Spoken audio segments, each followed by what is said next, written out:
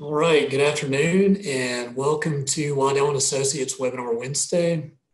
I'm Tim Ellis, Wealth Strategist and Senior Investment Strategist here at W&A. Also doubling as today's host for the topic, Don't Stop Believing, Journey Through a Pandemic. And I'm going to walk you through the path of the coronavirus and COVID-19 pandemic from an economic standpoint, market standpoint, up until the latest data we have. A lot of it is through last week, so hopefully it's a little bit more current than what you're seeing. The title, Don't Stop Believing, we try to be positive about it. It looks like, through the shutdown, we've probably seen some bottoming here, and you'll see in the data that I'll show you, and gradually started a little bit of an uptrend here in the last few weeks as economies have started to reopen, states have started to reopen, municipalities. Still got capacity constraints, not everybody's back to work, but a little bit more positive than at least for the last 2 months. Also a play on, maybe the greatest karaoke late night band of the last 35 years. I'm not going to sing for you today. I don't want to see anybody run out of this meeting. Also, you'll have an option here at the end, but I wanted to give it to you now. You can text pandemic, PANDEMIC, to 44222 if you're not on our weekly email list. That'll get you signed up for it. Dave Waddell and I write a weekly strategic insight every week, every Sunday morning now. You get in your email inbox a market, economic kind of update, just kind of topic of the day, top of mind questions, and please sign up for our weekly email if you haven't already. If you have a question at the end of this or even throughout it, there should be a Q&A box. Please just click in there, drop me a question. I'll try to answer a couple at the end of this, assuming I don't run long. I don't want to keep you too long. We'll try to keep it to 30 minutes here. No promises. I've got a few slides to get through, but hopefully good content for you here today. And with that said, let's try to get started here. A quick disclaimer for you.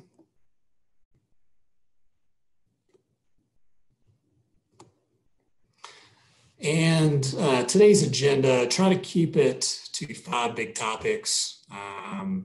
All very relevant, financial world. Consumer spending, we are almost 70%, I think it's right at 68% of U.S. economy. And today will be a little bit more U.S. based. We do have global portfolios here, but U.S., it's easier to get the data. Our portfolios are very heavily weighted towards U.S. I think that's probably, the right region to spin it in on this. Everybody's been a little bit different throughout this pandemic. So U.S. consumer spending, U.S. economy 68% plus consumption. So that's kind of a good area to spend it on. Employment is going to go hand in hand with spending. Stimulus, big part of the positive market reaction in the last 2 months. The overall economy, what we've got so far, and maybe some newer high frequency data to measure, and then just what's going on in the markets, which most of you are well aware of. With all the volatility we've had, what's going on recently, but I just want to revisit not only the big indices, but by the different kind of sectors, commodities, everything, kind of take a look at what's happened since the bottom, where we're at today. I couldn't fit everything in here. Obviously, there could have been a healthcare kind of topic. You probably don't want me being your armchair epidemiologist, but it does factor into what's going on in the market. We've seen it with, vaccines and antivirals, news that have moved the markets the last 2 or 3 weeks.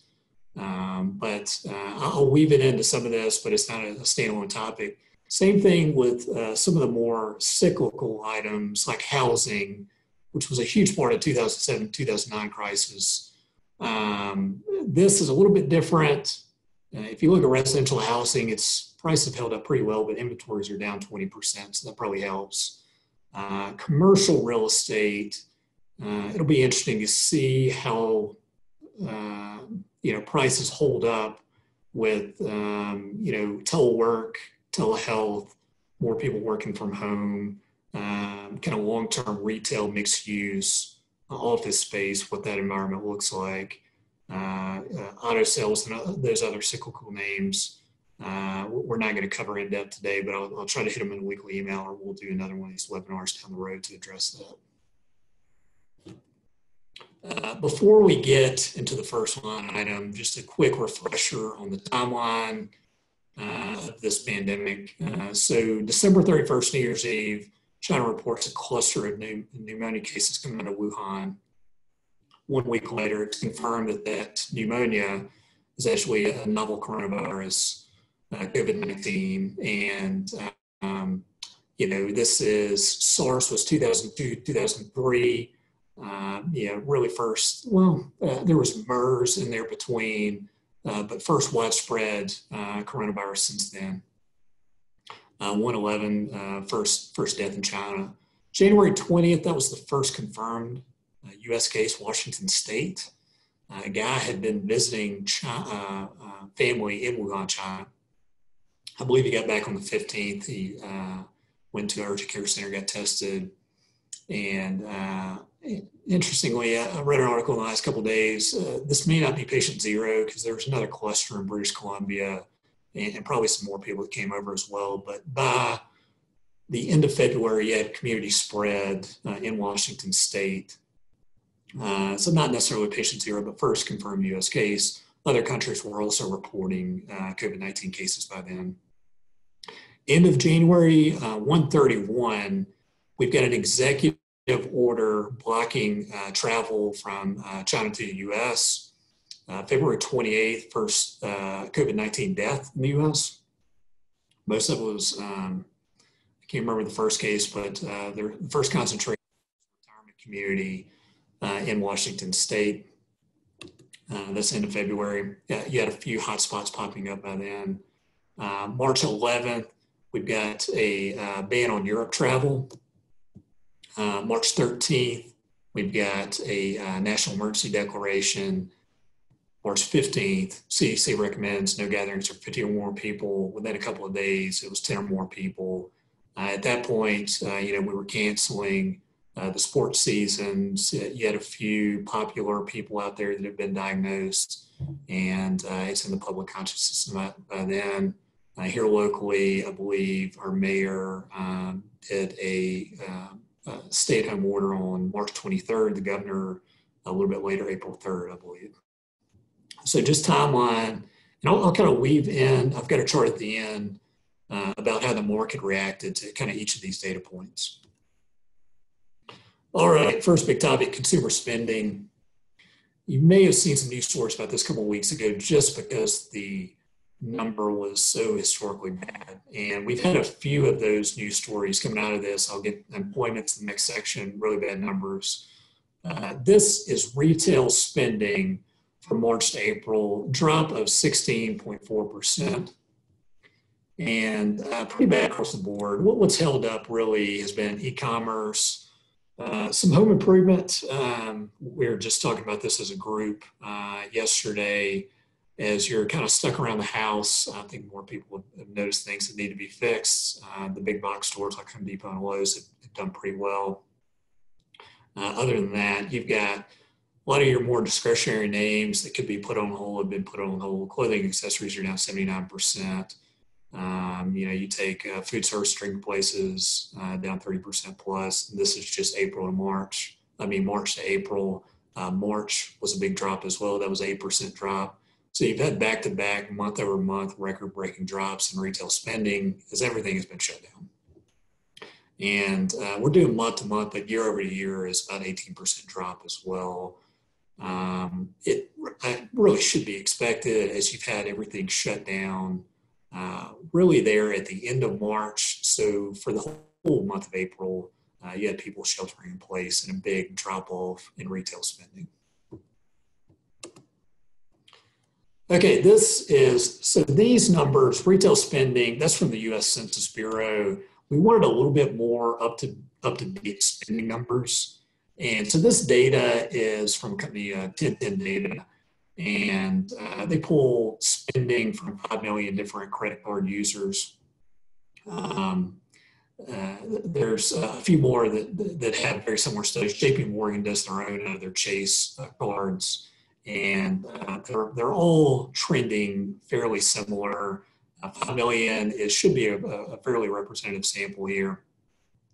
And we've got a few, the lines are just a few of these timelines in here. The first bar, first reported US case. Second bar is public health emergency declared. I believe that's the WHO. Third is the first reported US death. And fourth is this March 11th travel ban for Europe. And that was really kind of the breaking point right there. This is combined spending kind of across all of those categories for credit card users. At the low point, March 28th, spending was down 46%. Since then, we've rallied a little bit. So as of May 18th, we're still down 25% year over year, but a market improvement where we were at the low point in March. I pulled a little bit more recent data. It was only one more day recent. It had ticked up to 23.3%. You'll gradually see some improvement there as we kind of reopen. These are the big things to watch.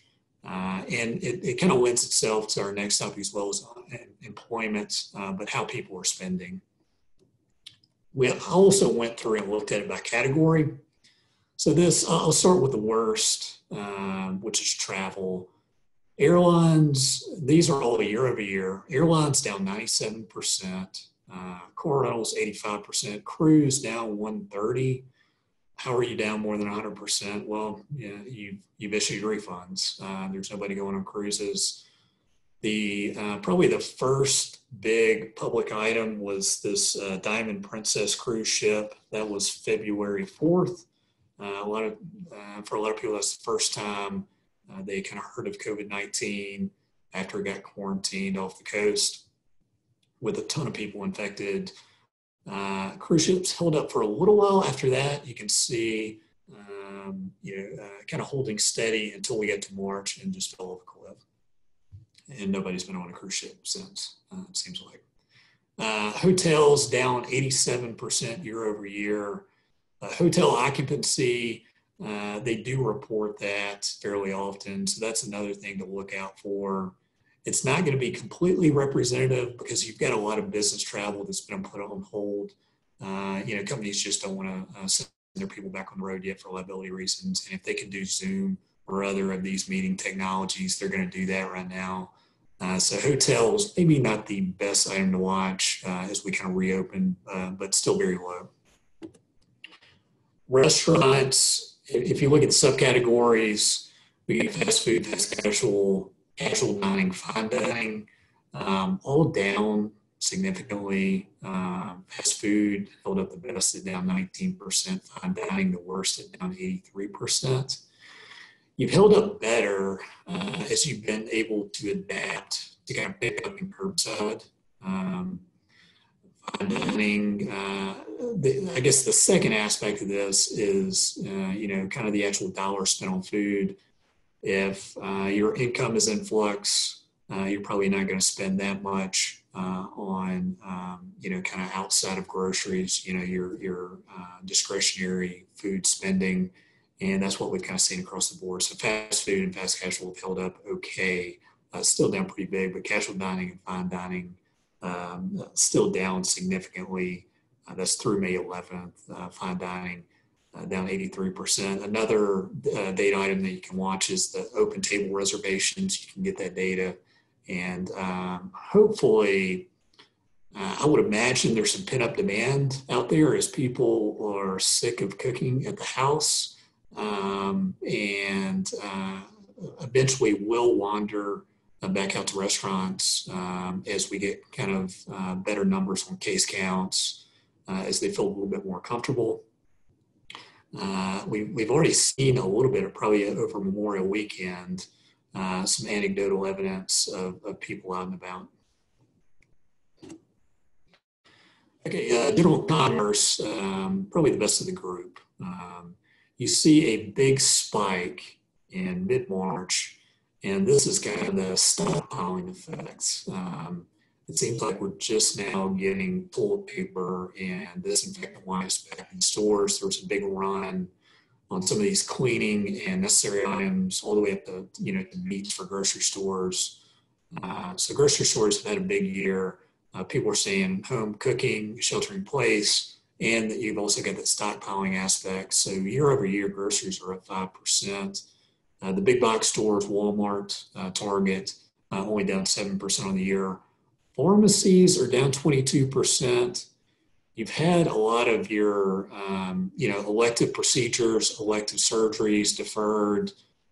Drug costs are probably down. People are staying out of doctor's offices as best they can throughout the shutdown. So pharmacy actually is down 22%. The wholesale club, Sam's Club, Costco, holding it flat on the year. Okay, retail, and just did 3 subcategories on this one. Apparel still down 50%. I showed you the Census Bureau data, and this lines up pretty well, where at one point apparel was down more than 75%. It has rallied back. People are eventually going to buy clothes again. They've just got to feel good about their discretionary spending, their employment income, disposable income. But it's still down from credit card data, about 50%. Office supplies and pet supplies had that same kind of stockpiling feature that we saw for groceries and some of the big box and general merchandise stores, where there was a spike in mid-March, and now they've kind of flattened out and are slightly negative year over year. So that was the actual spending data. If we look at the sentiment readings, and the best one out there, there's 2 different ones that we look at, University of Michigan and then the Conference Board. This is University of Michigan, the Index of Consumer Sentiment.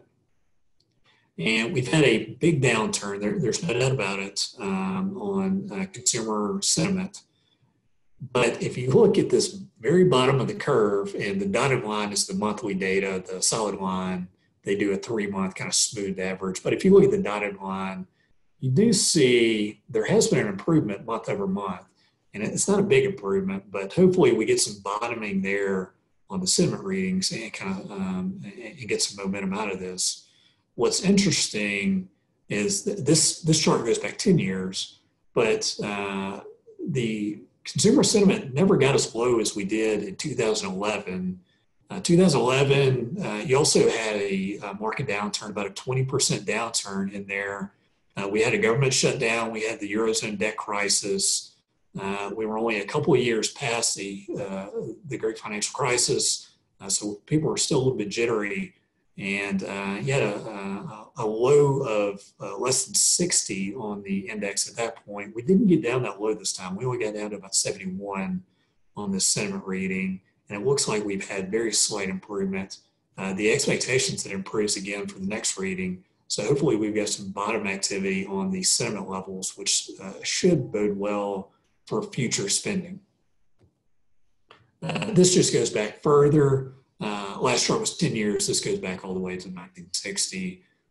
You can see 2008, 2009 was below 60, very similar to 2011.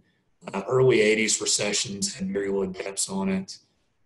This is more similar to kind of late 80s, 2000, 2002 kind of debt bubble bursting, tech bubble bursting. That's kind of the sentiment levels we're at now. All right, employment, and this is going to go hand in hand with spending. As people are still gainfully employed, they're going to spend their discretionary income. And this has been, not big on the media, but they do love some big negative numbers. And this has been the scariest of all of them. 38 million people filing unemployment claims since March. It is bad. It's off the chart bad. The only 2 kind of positives that you can glean from it, one, these employment numbers have been trending down. So 6.9 million, 6.9 million was the top end of this claim at the end of March. It's gradually been trending down to about 2 million at the latest reading. The other thing I mentioned in the weekly email 2 weeks ago, of those unemployment claims in the jobs report that just came out for April, about 78% of those people surveyed reported that they'd been furloughed, which is a sign of a temporary layoff instead of a permanent layoff. And those are probably the only two positives to glean from it. Unemployment benefits did get addressed in the CARES Act. So they're getting additional federal unemployment benefits, but it's probably still not going to trickle into spending until those people are gainfully employed and feel good about their income prospects. This goes into a little bit more detail on those employment claims since March. First spike was March 21st, week ending 3.3 million. We went all the way up to 6.9 million and have been gradually trending down ever since. Last reading, week ending May 16 was 2.4 million of initial unemployment claims. That if you look at the April number that just came out, the unemployment rate, the headline number spiked all the way to almost 15%. We were at 3.5%, historic lows to just off the chart highs as the economy shut down and we saw mass layoffs, mass furloughs as people adjusted to the shutdown period. So if we look forward, where does unemployment go from here?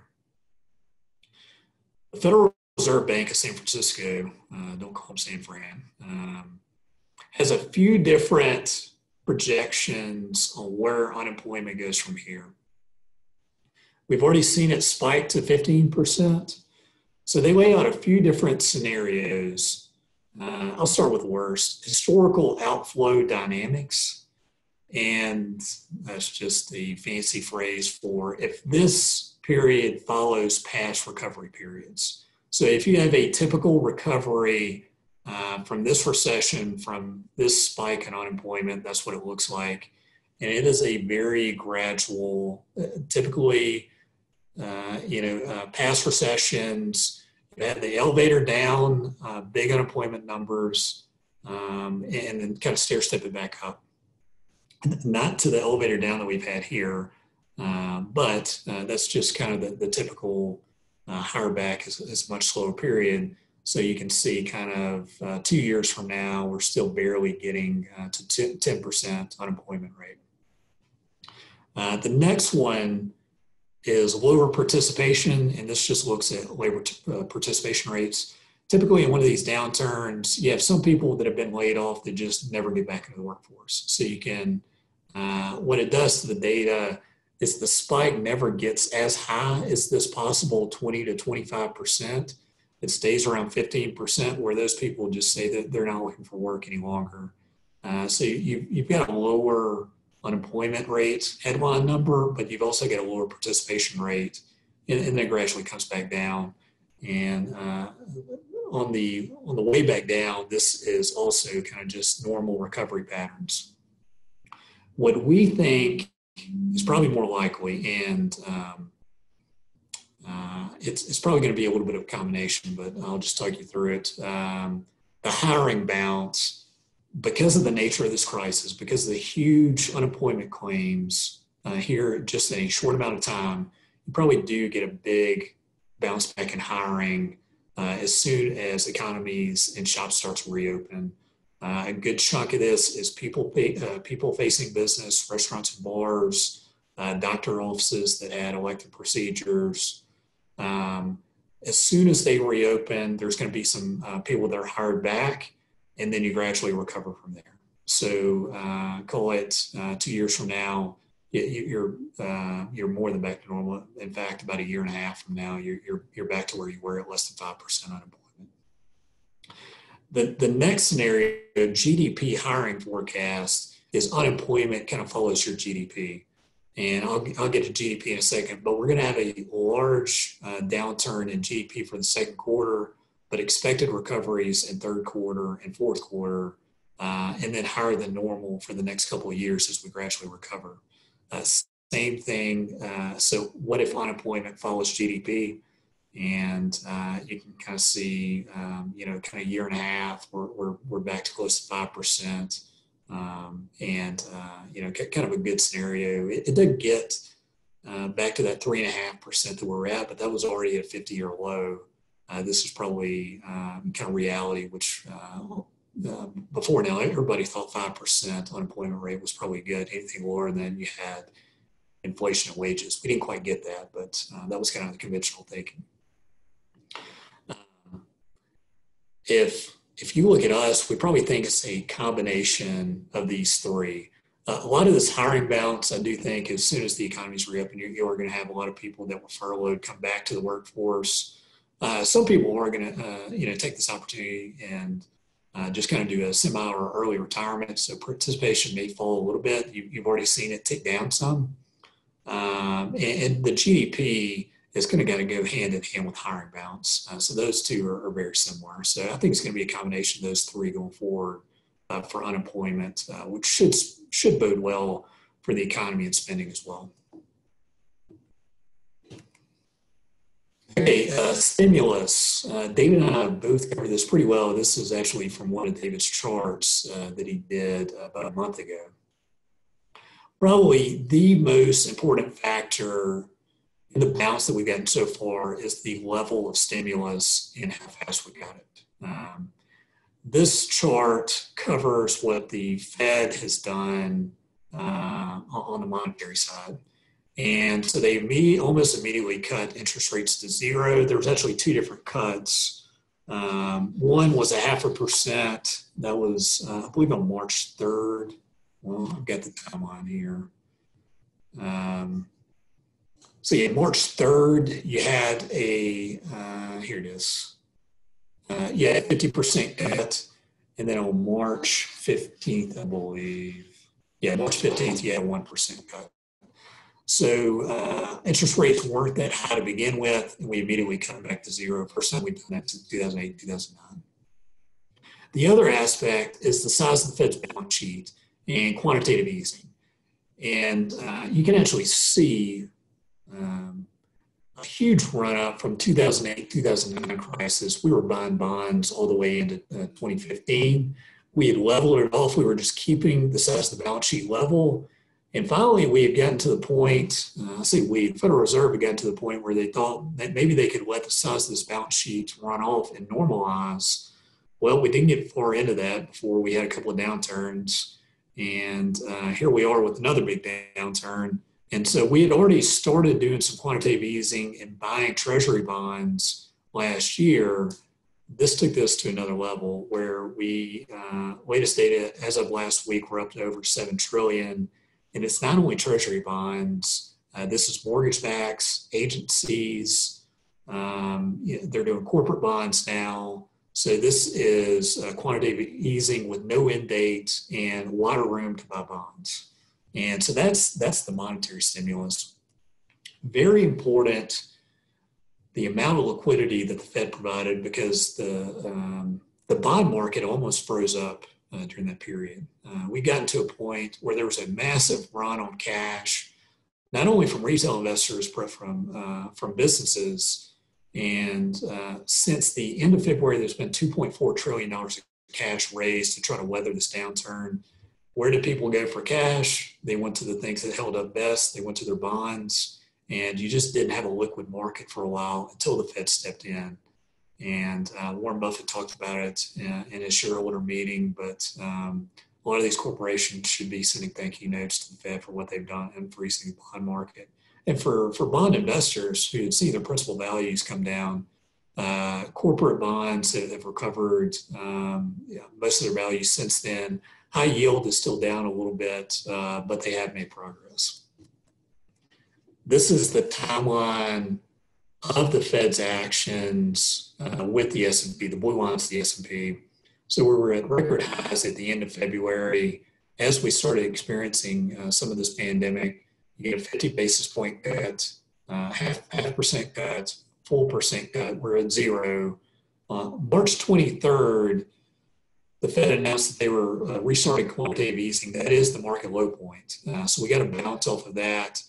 And on April 8th or 9th, the day before Good Friday, they expanded that bond buying program to the corporate bonds, and they kind of laid out the path from the CARES Act that they could leverage their money up. They got $450 billion out of the CARES Act.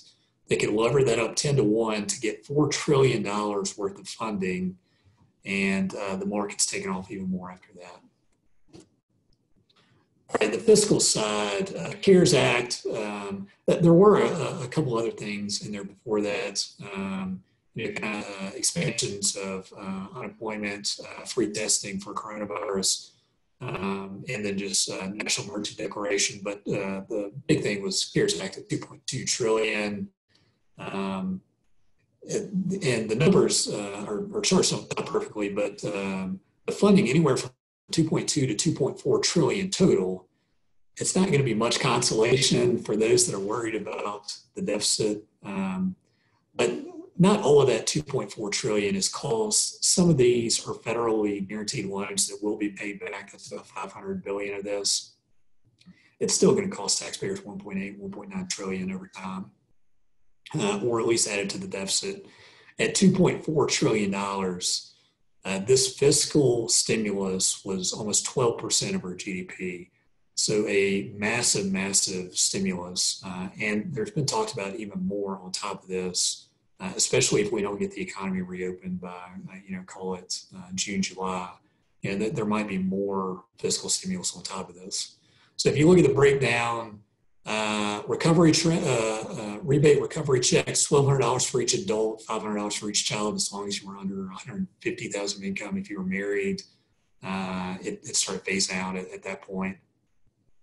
They boosted unemployment benefits. You get an additional $600 per week from the federal government, in addition to whatever you get from state.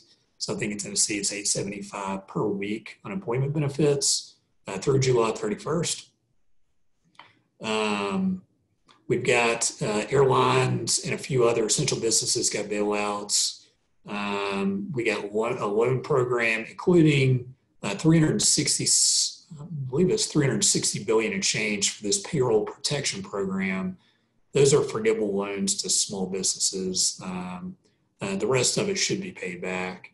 You got support for municipalities and hospitals, healthcare, and just a few other items that tally up to 500 billion plus. Okay, economy, and I just looked at it from a GDP perspective.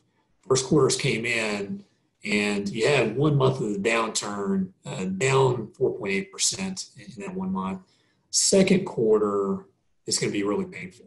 So this is Morgan Stanley, who we've used in the past. A little bit dated, but not much has really changed since this first estimate came out.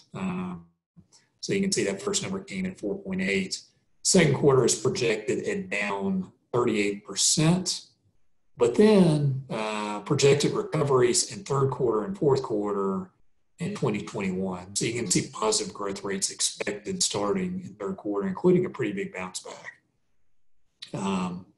It's really dependent on how fast we get reopened, what kind of bounce we get. But that's GDP projections, the best we've got now.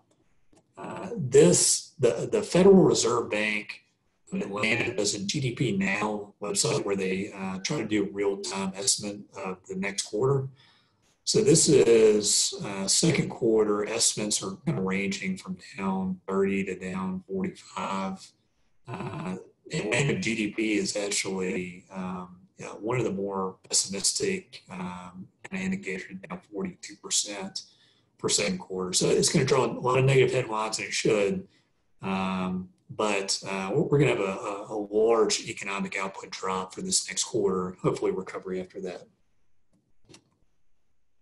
I say hopefully because if we look at some of this high frequency data that we're getting, and I just pulled, Goldman had a few of them, credit card spending, which we've already looked at some of that 1010 data, Foursquare is kind of a check-in software, all consumer spending, and then mobility index that tracks retail transit. and work mobility. All those have kind of bottomed in April or on a little bit of the uptick. We looked at a few more. Mortgage applications have been up 5 weeks in a row. Gasoline has been up the last few weeks. So we're seeing some of this high frequency data that we can get on a weekly and daily basis. And all of those are trending up a little bit in the past few weeks. Okay, and I'll end on market updates.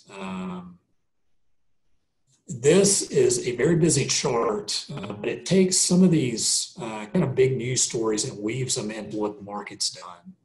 So if you look at the blue chart, the blue line, and this axis, this is the Dow Jones Industrial Average. The peak was almost at 30,000, 29,551. This is kind of mid-February, and it held steady really through kind of the third week in February. Even as we were getting some of the data out of China, we were still holding up better. The orange line, gold line, is U.S. Treasury yields. This is the 10-year Treasury note. In addition to the stock market, Treasury yields, interest rates have fallen off the map.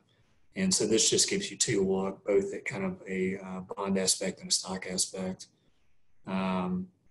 We were, again, holding pretty steady even as the death toll in China surpassed kind of the SARS outbreak in mid-February.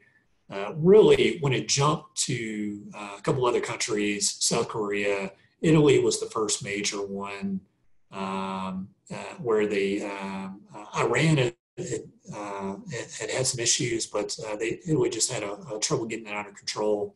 And at that point, the stock market really started dropping and really picked up steam around, the first announcements from WHO that this is a pandemic. And then we had declared a national disaster. At that point, this takes us almost all the way to the bottom on March 23rd. So what have we done since then? The first column is since that market bottom on March 23rd. Second column is year to date. And this looks at major stock indexes, different styles, growth value, currencies, sectors, and I'll just walk through a couple of important ones that we're looking at. One of the things that have held up the best have been sectors and indexes that aren't people facing. So technology, consumer services have held up well. Consumer staples have held up well as people they tend to be more defensive and people have to have their toilet paper, their disinfectant wipes, and Clorox and Walmart. And some of those major providers have held up fine throughout this downturn. What we're looking at going forward, and it's really kind of a proxy for Main Street and just smaller business, is the S&P Small Cap 600 and S&P Mid Cap 400. So those are still down 17 and 24%. They both had good bounces off the bottom, but they fell much further, so they've got a longer way to run. Some of the S&P is definitely top heavy from these technology names like Apple, Microsoft, Amazon, Google, and so we've seen some rotation in the past few days. I think it continued again today. I haven't checked in the past few hours, but some of the technologies that have done well, Netflix, Zoom, Amazon, were all negative today, and small value did really well. That's been a trend over the last 3 days. That kind of rebalancing should continue as economies reopen and we kind of get reintegrated out there. That's what we're looking for from an asset class and kind of style perspective going forward, is some of these smaller names to recover and stock prices to recover along with it. Same thing for oil, still down 75% year to date, down 35% from the bottom. a really tough commodity as there just hasn't been demand as people haven't been traveling. Same thing for global demand. And commodities as a whole has struggled throughout this thing. I don't have bonds on here, but the high yield index is still down 5 to 6%. Asset-backed securities are down. Securitized bonds are still down. Investment grade corporates, your ag index, which includes a lot of treasuries, are positive on the year. But we expect those more credit sensitive names that perform worse to continue to recover like they have been for the past month and a half. So that's where we're looking kind of in fixed income world. With that said, let me check to see if we've got any questions that came through. All right, so just a couple. One deficit related question. Should we be worried about the deficit? Yes and no. We don't necessarily prescribe to the monetary theory where we can just print money to come out of it. But with interest rates where they are, and the 10-year is below 0.7%, the 30-year is only at less than 1.5%. It is a low carry cost to finance some of this recovery. And kind of the stark fact is, we're just going to have to do it to climb out of this mess.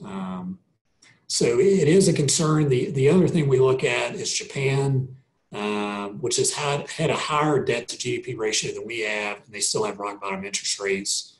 So until we get to some type of tipping point where interest rates and inflation start skyrocketing, things should probably stay status quo as far as our debt level, deficit levels. I think I've probably kept you long enough. We're at 45 minutes here. I wish I had some Journey to end you with, but I did not bring any music with me in here. I apologize for the quarantine look. I've not had a haircut in 12 weeks. I grew out a beard to go along with it. So please don't think I'm a fugitive on the run. I am in Waddell & Associates conference room. I look forward to seeing you hopefully here soon. If not, I'll get you on the phone or we'll do a Zoom call. Again, if you aren't signed up for our weekly email, please text pandemic to 44222. We'll make sure you get signed up. If you have any questions related to the presentation, I can try to get you a copy of the slides or answer any questions that you may not want to ask today. Just shoot me an email, tim@waddellandassociates.com. I'll spell it out. Or you can give me a call. Direct line is 901-586-2067. And really appreciate everyone for attending today. Thank you all.